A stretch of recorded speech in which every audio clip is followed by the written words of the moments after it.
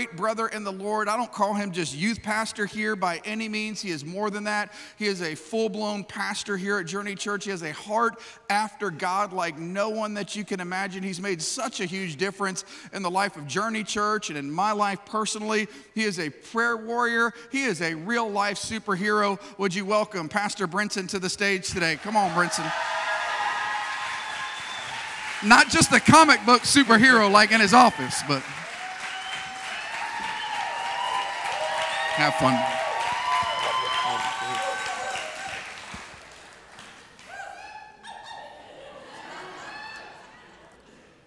Real life.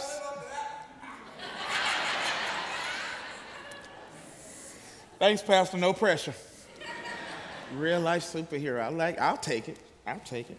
All right. I'm a superhero to parents who need a 3-hour break on Wednesdays. First, I want to give honor to God, and I want to give honor to the angel of this house, Pastor Eric and Mary Jo. Amen. Great pastors, love Journey Church. Amen.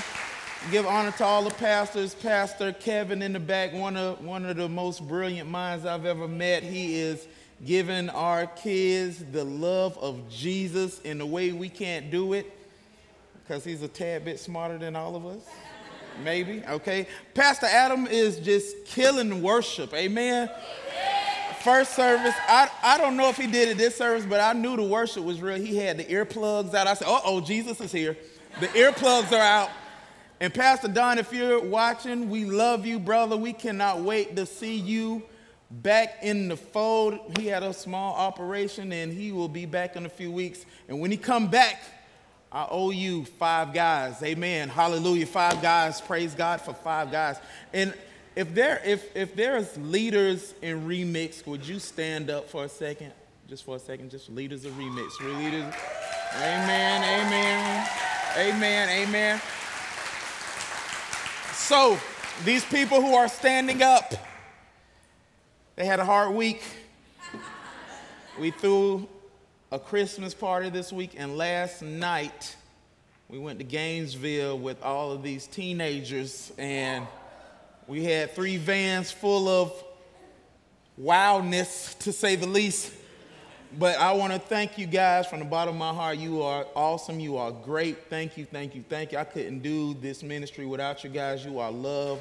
You are blessed. You are awesome. So thank you. Thank you.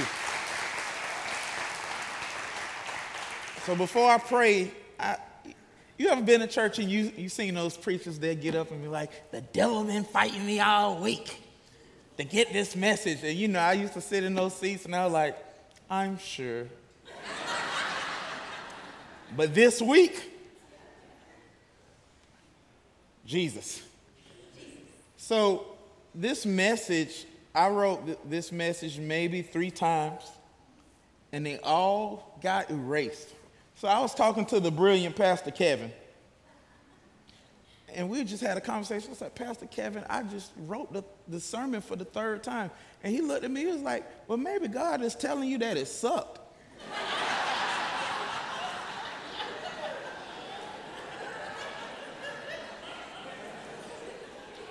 And without having offense, I was like, well, maybe he's right. I was like, maybe it did suck, you know. I was like, I'm only awesome like 364 days. This might be that one day that it's just over, you know. So I said, well, God, I got all these scriptures, and we're going to, and I was like, well, apparently I don't know what I'm doing. I said, God, what is it that you want me to say? And in that very instant, that I said amen, he dropped it on me. He said, you've been saying all of this, and that's great. This is what I want you to say. So let's get into what the Lord wants me to say. Let's pray. Father God, in the name of Jesus, God, bless your name. Thank you for Journey Church. Thank you for this time that we can share your word. God, thank you that you are amazing. God, I decrease as you increase. Speak through my mouth.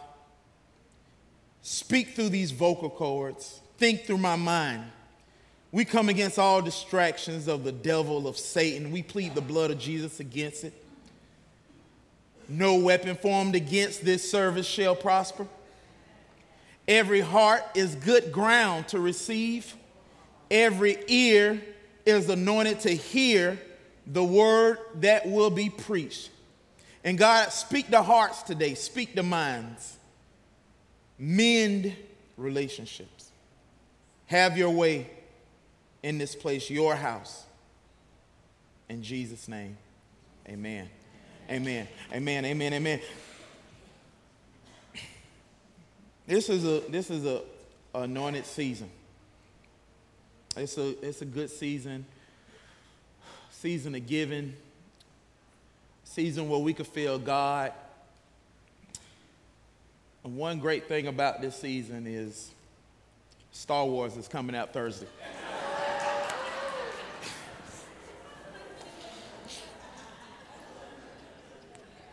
I'm going to enter the theater with a praise on my lips, with joy in my heart. And when I walk out after seeing 2 hours of greatness, I will look at the people standing in line and say, Jesus is Lord, and I'm going to spoil this movie. Luke is on the dark side. So it's something great is going to happen. But this message today, we're talking about in the This Is Us series, bridging the gap with teens through reconciliation. Bridging the gap with teens through reconciliation. How many of you know there is a gap? Yeah. Grandparents are saying, oh, yes, it is. But even if you don't have a teen, reconciliation, you can use it and apply these principles anywhere you go. Last week, Pastor Kevin started with this scripture, and I'm going to go back to it as well. Matthew 22, and it says, Teacher, which is the great commandment in the law? And he said to him, you shall love the Lord your God with all your heart, with all your soul, with all your mind. This is the great and first commandment. And a second is like it. You shall love your neighbor as yourself. One thing we don't think about when we think about neighbor is we don't think about our teens as our neighbor, right? Because they came out of us. That's your son, that's your daughter. No. They're on lease from God to you. That's still your neighbor. You still have to love them as yourself. You know, this is one of the most difficult times in life is being a teenager. We know you remember when you was a teenager, everybody was crazy. Your parents was tripping. You knew it all, still do. It was just a crazy moment in time. They're trying to find their identity. They're growing up. Their bodies are changing. They want to be treated like adults, but have fifth grade tendencies. It's crazy. You know what another hard time in life is? Not being a teen, but being a parent of a teenager. Somebody should have ran around the church right there. Thank you, God! Yep. Being a parent of a teenager is hard because you got this person who have a grown body. You want to relate to them like an adult, and then you just like, the lights aren't on in this house.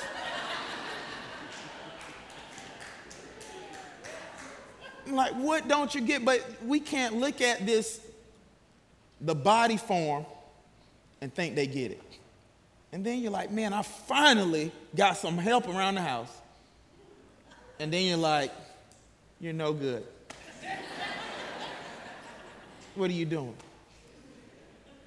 But you got to love them as you love yourself. And a great man told me this. Bridging the gap and this is not just with teenagers, but with anybody, you got to sit where that person sat. Yes, sir. One thing we do as adults, we look at situations through the lens of experience. They haven't had these experiences yet. When the girl get her heart broken, and we're like, over a boy? Girl, they will come a dime a dozen. You'll find one next week. But they haven't experienced that yet. If their heart break, you got to sit where they're sitting. Your heart should break too. Love our neighbor as ourselves. Sit where they're sitting. You got to remember the first time you had your heart broken. The first time one of your best friends lied on you and how much that hurt. You know, when you're in your 30s, 40s, 50s, one of your friends lie on you, you're like, it happens. They ain't saved anyway.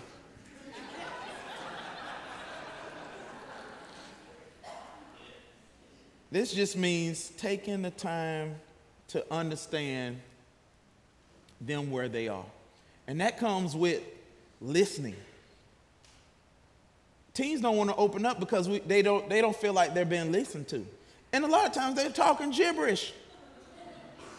But sometimes you have to filter through the gibberish. Give them at least 8 minutes. On the 8th minute, if it's still gibberish, you just shut it off like the magic words. Go to your room. But one day I prayed, and I asked God for an understanding heart. I said, God, help me to understand. Help me to discern what people are really saying under what they're saying. Because teenagers a lot of times don't know how to articulate feelings yet. Men don't either. If you sit next to your husband, just look at me.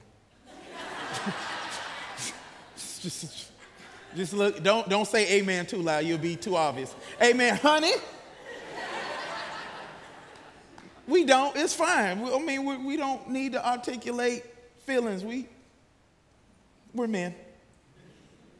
Help us, Jesus. Technology is changing. The things that the teens are going through now, we didn't have to go through when we was a teenager. We didn't have Facebook like that. We didn't have Snapchat. Bullying is different. Relationships are different. But the results are the same. A broken heart is a broken heart. Yes, sir. Betrayal is betrayal. Crazy teachers are still crazy teachers. And teachers, I'm not beating up on you. Crazy students are crazy students. Amen, somebody. Amen. Ephesians says this. This is one of the parents' greatest scriptures. Children, teenagers, you can preach this home.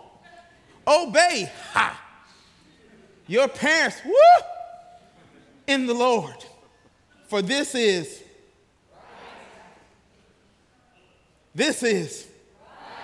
teenagers are like, no.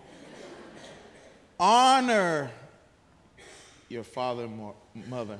This is the first commandment with the promise that it may go well with you in school, in college, in the future, and that you may live long in the land. We love that scripture as parents, right? But there is a flip side, because the scripture is a double-edged sword. It says, children, obey your parents in the Lord. I'm going to lose some friends right here. We want to get the answers on why are our kids acting so rebellious. Well, I'll help you.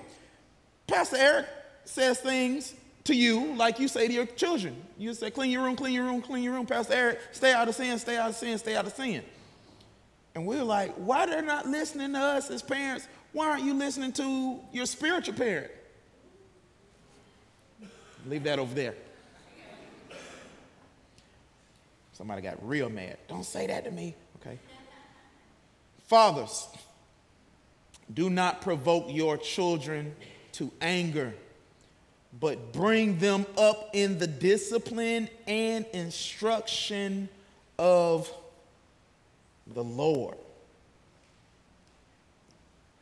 It's not easy to discipline in the Lord if you don't know what Scripture says about parenting. It's not easy to instruct in the Lord if you don't know what God's instructions are. You may be the only model of a Christian your child sees. The only model. So we have to be careful on how we act at home. We have to be careful how we talk in the car leaving church. Because if we leave the church talking about everybody we see, our kids are going to be like, this God thing ain't real because you're not real. If we go home and fight like animals and come to church and take communion, throw out the communion,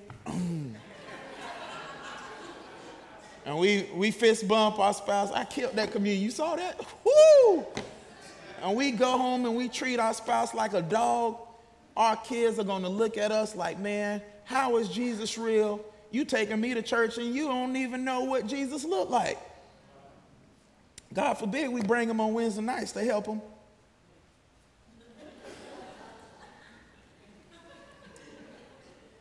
I can say this stuff. My name ain't on the door. Pastor Eric, y'all got to. Don't send Pastor Eric no nasty emails. Verse 4 in another translation says this: fathers, do not provoke your children to anger. Even though they look grown, their chest sticking out, they get musky like a grown person. Amen, somebody. Because we know a teenager, if they run the wrong way and they walk past us, oh! I said, hold the onions. Do not exasperate them to the point of resentment with demands that are trivial or unreasonable or humiliating. Don't humiliate your kid or be abusive. We can't abuse these teens because you know why? They're going to inherit that. We want our teens to be better than us, right? They're the next church. They're the next church. They're the future husbands, future wives. They're looking at what we're doing. The only model that they have is what they see at home. We can preach to them all day, but they're going to look at you because they trust you more than they trust us. We have to sit where they sit. We got to understand that their life is hard too. Women go through heartbreak. Your daughters are going to go through heartbreak. What they need is not a resentful answer. Oh, that boy, listen, boys are dumb. Look, none of them are faithful. They're never loyal. They don't need that. Does the word say that? They need to know how God mended your heart back together. They need to know the scriptures that you use. That scripture that you anchored your soul in to bring you back from a broken heart, to bring you back from a betrayal of a friend. What did the Lord give to you? How much did you have to pray to get over this hump? That's what you need to model. You know some of the greatest things that a teen can see, a child can see? Let them walk in on you while you're praying. Let them walk in on you while you are laying hands on your spouse saying, Father, touch them. Let them catch you reading the word and getting the gym out like, man, this is so good. Let them walk in on you giving God a praise when he did something good for you. One thing that I saw from my mom, she, no matter what, she stayed in church. Things going good, things going bad, she stayed in church. That was my model. My son, we were eating the other night, and being one of the pastors, you get the reports of when someone gets hurt at the church, or if we got to go to a hospital visit, anything like that. And a dear brother hurt himself putting up Christmas lights. Watch out, man. And I was like, oh my God. And I said it pretty loud. He said, what is it, Dad? I said, brother, blah, blah, blah, hurt himself. He said, where? I said, in his ribs. And he said, where's your ribs? I said, it's the place where I tickle you. You're like, oh, okay. Father, in the name of Jesus, touch him. Put your healing hand on him. In Jesus' name, amen. Hallelujah. Woo!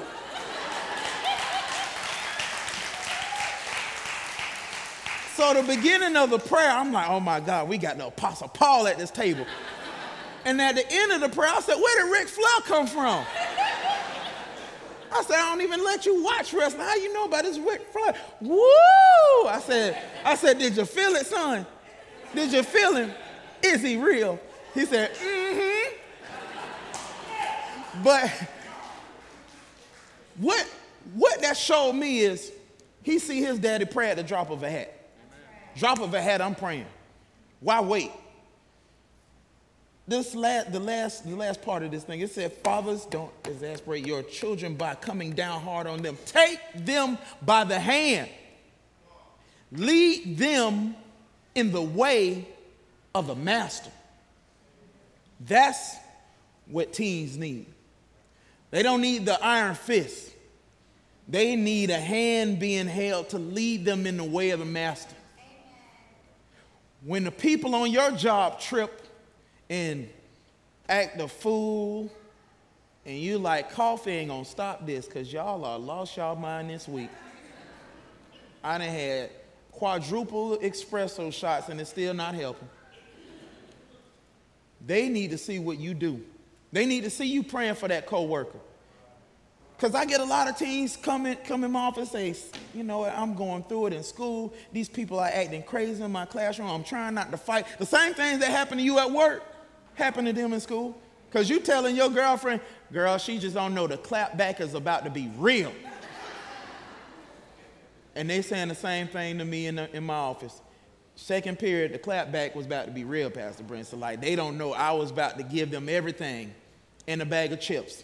And I was going to cuss. I know, no, don't do that, don't do that. Calm down. Let's see what Jesus will do. And then they'll get smart because they done read a little bit. Well, Jesus flipped the table over. No.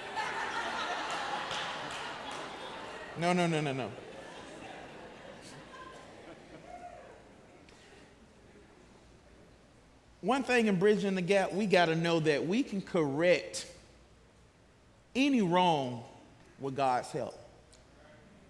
We can correct any wrong in parenting. Maybe you haven't been the best parent hearing this message but listen, yes, you have. You have done what you know how to do. But anything you need to correct, you can correct it with God's help. It may take a while. And it's a lot of people here who don't even talk to their parents. Guess what? With God's help, we can correct it. How do I know this? Because Bridging any gap with reconciliation. 2 Corinthians says this, for the love of Christ controls who? The love of Christ controls who? Because we have concluded this, that one has died for all. Therefore, all have died, and he died for all, that those who live might no longer live for who? Themselves, but for him who for their sakes died and was raised. From now on, therefore, we regard no one according to the flesh. We don't regard these teenagers according to the flesh, even though they can be in the flesh. We need to regard them as our neighbor, as the future church, as a lease from God, as somebody who God is going to use in the future. Even though we once regarded Christ according to the flesh, we regard him thus no longer. Therefore, if any parent, grandparent, teen is in Christ, he is a new creature. I don't parent the same way. I can't parent how I used to parent when I wasn't living for Christ. I can't be the same wife, husband, co-worker that I used to be because now I'm in Jesus. I can't be the same person. I can't discipline you the same because I got the word of God in me. I got to give you scripture to let you know how God feel about it, then I feel about it, and then I don't have to spare the rod because the Bible says I got to drive the foolishness out of the heart of a child. I got whooping scriptures. If you don't whoop your kids, I got them if you need them. I got them. Behold, all things become new. All this is from God, who through Christ reconciled us to himself and gave, somebody say gave us the ministry. You have a ministry of reconciliation. You can't connect with your team. God has given you power to do it. We got to go to the source. We got to go to the Holy Spirit. What is too hard for God? Yes, connecting with teens is hard because they are crazy. Zay. And guess what? Your parents thought she was crazy too. Now, all you 80s babies, you know you wanted your big hair, fanny pack, looking like Cyndi Lauper, singing Madonna like a virgin, and your parents looked at you like, are you nuts? And this generation, you like, what is a 21 Savage? What is Lil Pump? What's a Lil Pump? What's a Young Thug? Who? Yachty? What's a Yachty? Don't play that mess in my car. We looking at them how they looked at us. It's the same thing. It's just a different generation. And in your generation, what did you want? You wanted somebody to understand you. You wanted somebody to listen to you. You wanted somebody to have a broken heart when you had a broken heart. That's all they need. Somebody with an understanding heart who has the ministry of reconciliation. It shouldn't be any relationship in your life that can't be mended.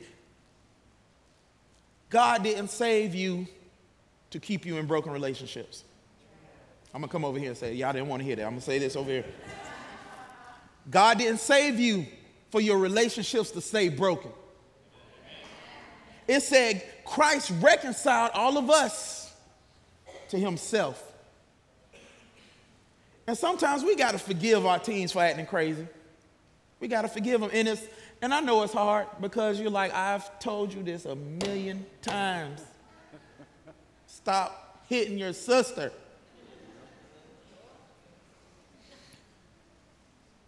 Forgiveness is something that reconciliation, they go hand in hand.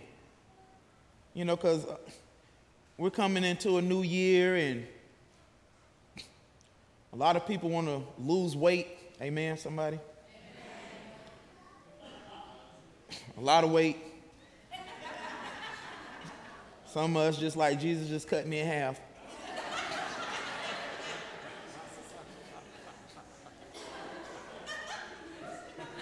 Split me and have the real me and the fat cell me. But you know what weight we need to lose? We need to lose the weight of unforgiveness. Yes, sir. We need to lose the weight of unforgiveness. Unforgiveness in the people in our home, the people with our last names. I know Christmas is coming. You're going to see the same people you've seen in Thanksgiving, and you are dreading it. You shouldn't. They need to see the light of Christ in you. They need to know that this God is real. They need to know that old things have passed away. How can the scriptures be fulfilled in us when we're still holding on to old things? And I know what you're saying. Well, Pastor Brinson, you wasn't there. It was killing me. Everything they did. I want you to remember Jesus. While they were killing Jesus, while they was murdering Jesus, while they were spitting on Jesus, while they were smacking on Jesus, while they nailed his hands, While he was up on the cross, naked, bruised, beaten beyond recognition, while he was bleeding, while blood was dripping from every part of his body, he looked up to God while they was murdering him and said, Father, forgive them, for they know not what they do. I don't see nobody in here with nail prints. If Jesus, at the most agonizing point of his life, the most painful moment of his earthly existence, was able to forgive in that moment of time, what's wrong with us? I want you to compare your worst. Compare your worst to his worst. Compare your pain to his pain. Matter of fact, his pain was for you. Whatever you've been through, he took it up on that cross. So you can have the power to forgive. That's why he said, I gave it to you. I gave my life. He gave his life to give you the power to reconcile any relationship in your life. He gave you power. It said he rose with all power.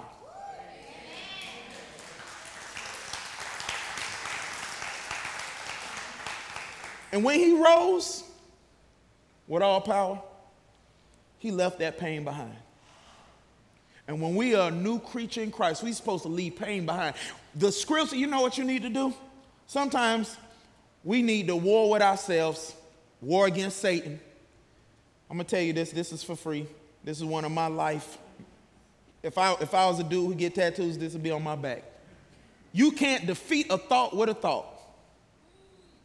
So when you're around your family, when you're around that teenager who gets on your first nerve, second nerve, last nerve, and that person we call the devil start bringing up their old stuff, I want you to look at him and tell him old things have passed away. Behold, all things have become new. I'm not going to do the things that's against the word of God. You know what the word of God says? It said, love keeps no record. Amen. Love keeps no record. I'm not going to keep a record of what they did. You know what I'm going to do? I'm going to teach them in the admiration of the Lord. I'm going to grab them by the hand, like that scripture said, and lead them in the ways of the master. You know what forgiving parents have? Forgiving children. You know what praying parents have? Praying children. You want your child to be better than you? Give them the best part about you, the Word of God. Give them the best part about you, the Word of God.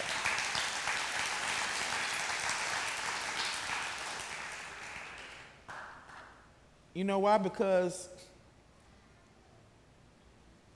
God knew who he was giving you when he gave it to you. And one of the core values, where are my teens? Teens, make some noise. Somebody give me a core value. One prayer away. What else? What else? The Bible is alive. What else? Say that again. God knows what's best for you. My God, they listening.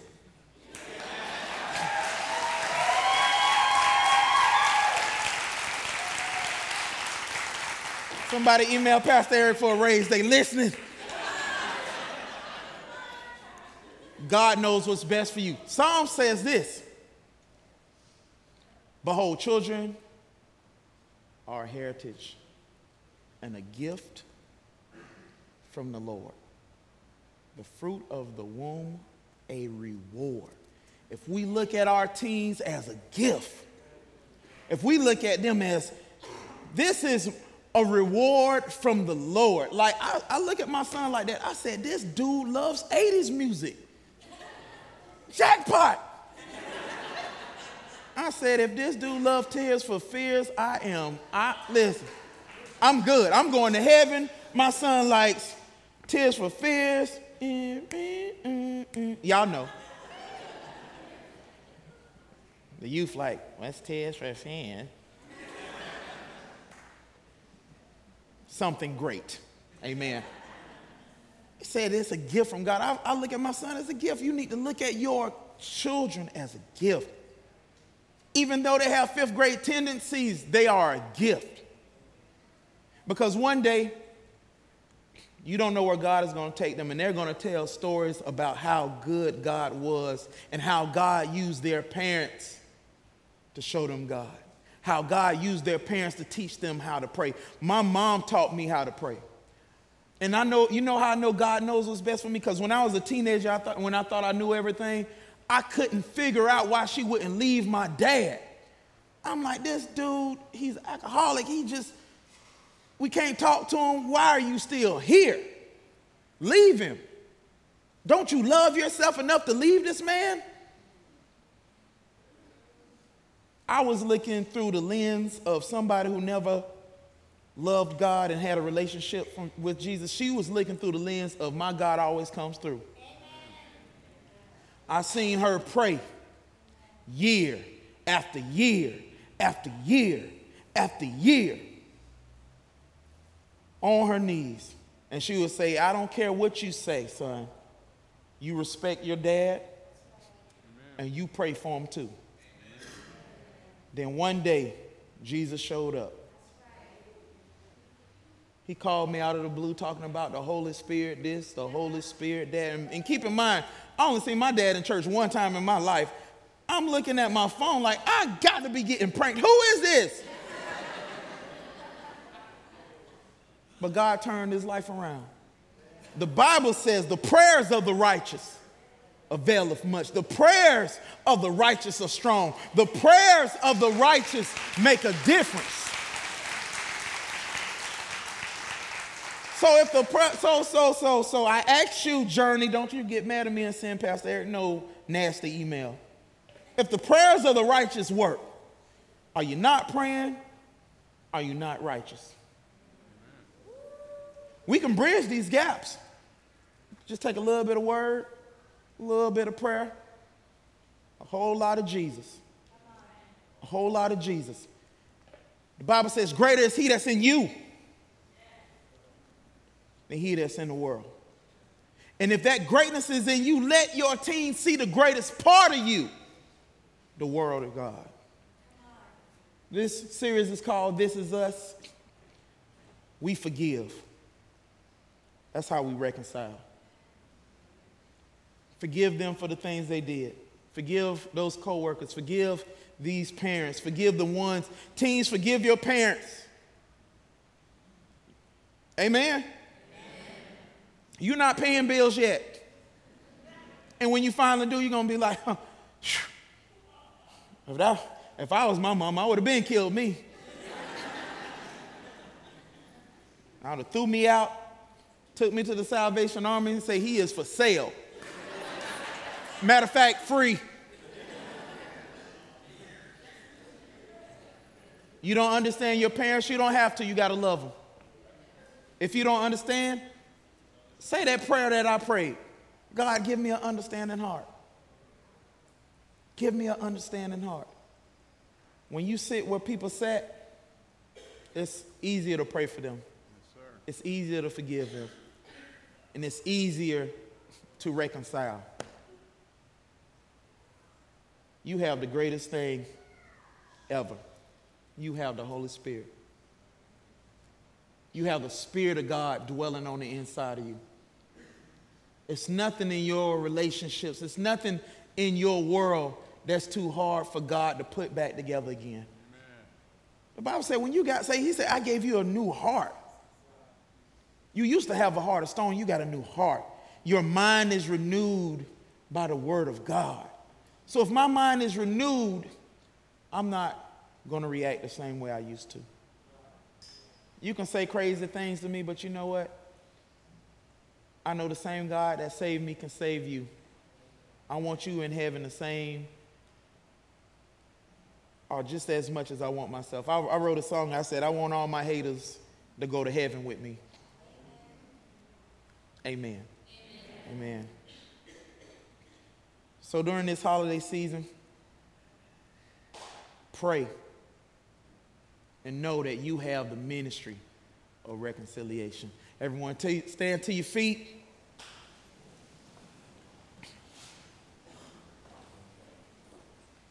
If you would you bow your heads, close your eyes? As the scripture talking about how God reconciled us to him through his death, burial, and resurrection. Some people in here may not be saved. And I'm not asking you to join the church. Guess what? The Lord knew that you were going to show up to this church today. God don't make mistakes. That's right. And this is the day that he wants you to come home. So while all heads are bowed, eyes are closed, if you never received the Lord Jesus as your Savior, and you know this is your day, I just want you to lift your hands up around this building. Just lift that hand up. Amen. And another call, if you fallen down, you're not living this life like you know you should be living it, and you feel like you've been separated from the Lord and you just want to reconcile your relationship with God, I want you to lift your hand also. Amen. Amen. And one more step for those who lifted their hands while all these people, our eyes are closed. I just want you to take that bold step out and just come to the front. We're going to have people to pray with you. We are not going to embarrass you at all. We want to love you back to life. So if you raise your hand, would you slip out of those rows? The people let you by. They're not. No, we're not. Amen. Amen. Amen. She's coming up. Glory to God. Amen. Amen. Amen. Amen. Amen. Glory to God. Amen. Amen.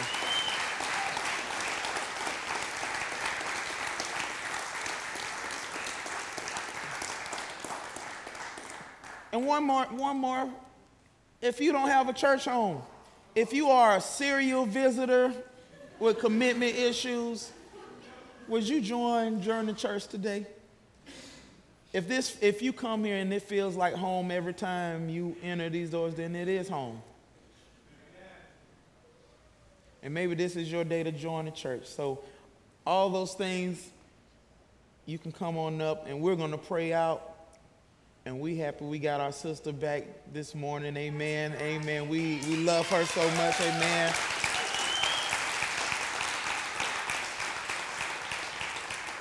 So let's pray all over the building. Father, in the name of Jesus, thank you for this word. Thank you, God. We pray that the seed that was planted in the hearts today for reconciliation, we pray for that harvest to spring up 30, 60, 100-fold in the name of Jesus. God, we pray right now that favor on the jobs of everyone. God, we pray favor in relationships, favor with parents to children, children to parents, parents with grandparents. God, we just pray that our families are put back together, God. We know you want us whole, complete, healthy. God, we know there is nothing incomplete in you. Help us to be whole in you, Jesus. Help us to embrace our loved ones and our friends, God. We know our time is short. Keep us to number our days that we may walk in wisdom. And God, bless this church. Bless the members of Journey. God, that when they see you, they can say, you can tell them, well done, our good, faithful servant. And God, as we leave this place and not your presence, have your hands upon us. Your angels surround us as the mountains surround Israel. In Jesus' name we pray. Amen. Amen.